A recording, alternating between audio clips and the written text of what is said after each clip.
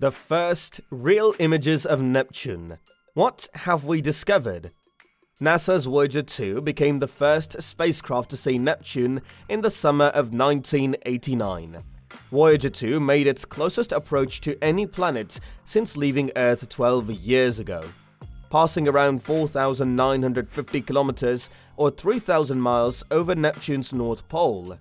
Then, Voyager 2 passed around 40,000 kilometers or 25,000 miles from Neptune's biggest moon, Triton, and gave us the opportunity to explore the unexplored. Let's bring the facts to the light that we have discovered so far about Neptune. Hey amazing people, welcome back to our channel, and today we are going to discuss everything that we have discovered about Neptune. Do watch the video till the end to know some interesting facts. So without further delay, let's start.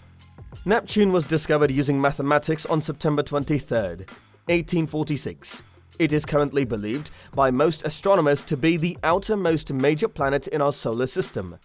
Johann Gottfried Galle, Urbain, Jean-Joseph Verrier, and John Couch Adams all contributed to the discovery of this planet in 1846 in their own ways. Their different efforts to locate Neptune resulted in an international argument over who should be credited with the discovery of our solar system's outermost planet.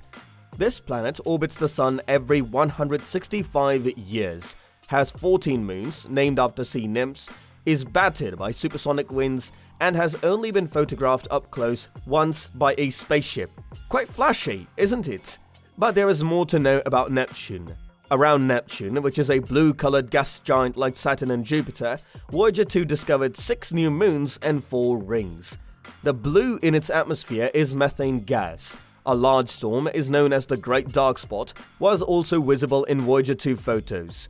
Unlike the Galileo, Cassini, and New Horizons missions, which produced extraordinarily detailed shots of Jupiter, Saturn, and Pluto, respectively, Voyager 2's views of Neptune and Uranus are, in comparison, quite fundamental. The vast majority of what we actually know about Neptune came from Voyager. All the close-ups and big shots of Neptune's disk come from JPL's photojournal, which was compiled after Voyager made its final exit from the inner solar system. Voyager 2 massively increased our knowledge of Neptune, but since then, it's been a trickle, because it's so challenging to see the outer planets with telescopes, says Tom Kurz, an astronomer at the Royal Observatory, Greenwich, London. On Neptune, scientists know there are black belts, dazzling clouds of methane ice, and cyclonic storms, but only a dedicated expedition could learn more about the mechanics that govern its atmosphere. Neptune receives just approximately 0.001% of the sunlight that Earth receives. Voyager 2's camera had to take long exposure shots in such a low light situation. However, it was moving too rapidly to do so without drastically blurring the photographs. At its closest approach, Voyager 2's thrusters fired slightly, turning the spacecraft to assist maintain the camera pointed on Neptune. The flyby of the ice giants by Voyager 2 yielded a lot of fresh information on these icy behemoths, exceeding everyone's wildest expectations. The spacecraft detected additional rings and moons surrounding both planets, as well as violent winds on Neptune when none were predicted.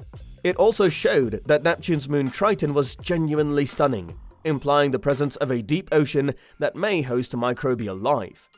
Hansen, a member of the Voyager imaging team during the flybys of Uranus and Neptune, recently recalled 2 of Voyager's many highlights: the images of plumes or clouds on Triton, and of course seeing Neptune's Great Dark Spot for the first time.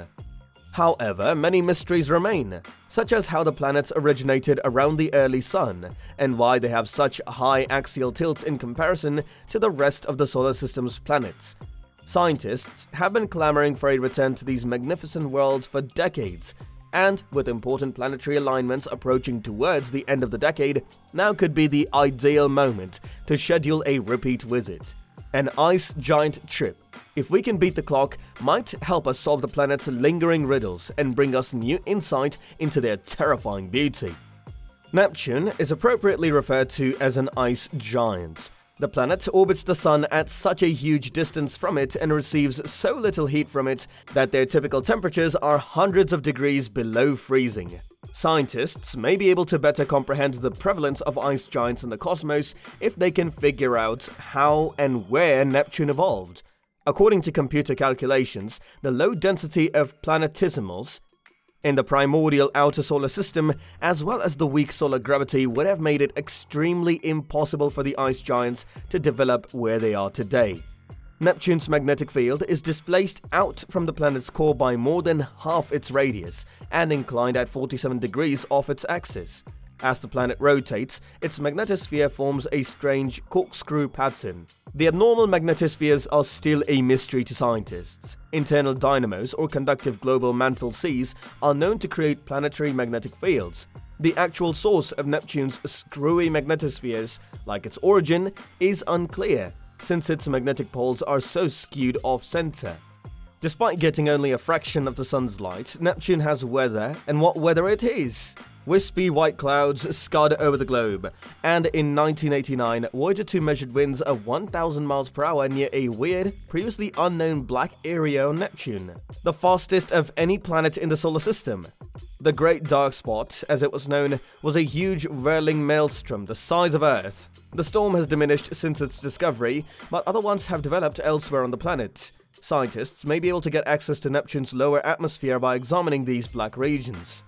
Because Neptune is distant from the Sun by such a large distance, different seasons, such as autumn, winter, and others on Earth, endure just a few months. Each particular period on Neptune lasts more than 40 years. Solar radiation intensity on the planet is likewise rather low. This has a direct impact on the temperature that prevails on Neptune's surface, as the thermometer on the ice giant's surface never rises above -201 degrees Celsius, owing to its material composition. The hue of Neptune is a deep blue. While methane has a role, another fundamental component is most likely to be responsible for the deep blue, but which one is unknown. The mantles are largely superhot, high-pressure global oceans of water, ammonia, and methane beneath the planet's atmosphere. Effectively, a liquid electrical conductor. There might be a deep layer inside their mantles where water is broken down into a soup of hydrogen and oxygen ions. The pressure is so tremendous, thousands of miles beneath their surface, that methane separates apart and solidifies into diamond crystals that descend to the planet's cores. Yes, diamonds may fall from the sky. How fascinating! Neptune's mass is around 17 times that of Earth, with a core weighing just 1.2 Earth masses. Despite its distance of 10 astronomical units, Neptune emits 2.61 times the amount of energy it gets from the Sun. This could be due to an ancient impact from a protoplanet, which expelled the majority of Uranus's heat. This would also account for the planet's unusual tilt. However, scientists are still unsure if Neptune's core heat fluctuates seasonally. While various assertions were made, including the discovery of incomplete arcs, conclusive rings were not identified until Voyager 2 arrived at Neptune. Galle, Verrier, Lassell, Arago, and Adams are the names of the 5 astronomers who made significant discoveries about the planet in 1846. Johann Gottfried Galle, Urbain Jean-Joseph Verrier, and John Couch Adams all independently discovered the planet using mathematics in 1846, making it the first planet discovered using calculations. Neptune has 14 recognized moons. Because of their small size, the 2 outermost, Naso and Samath, are remarkable. Naso has a diameter of 37 miles, which is 60 times smaller than the Moon. With a diameter of 25 miles, Samath is even smaller. While not the tiniest moons in the solar system, that honor presently belongs to Mars's moon Deimos, which measures 7.6 miles in diameter. Naso circles its mother planet at a distance of little over 30 million miles. A single orbit around Neptune takes tiny Naso a whopping 27 years. Samath, on the other hand, circles the ice giant at a distance of slightly over 30 million miles. Triton, Neptune's biggest moon, is the planet's most prominent satellite. The moon is larger than Pluto and the only huge moon in the solar system with a retrograde orbit, which means it orbits Neptune in the opposite direction of the planet's rotation. Triton is covered in relatively new surface features, has active geysers, and even evidence of a deep ocean. According to Voyager 2, due to its odd orbit and surface, scientists believe Triton is a caught Kuiper Belt object, while an alternative mode of capture during the early solar system, when planets passed close enough to take moons, has recently been proposed.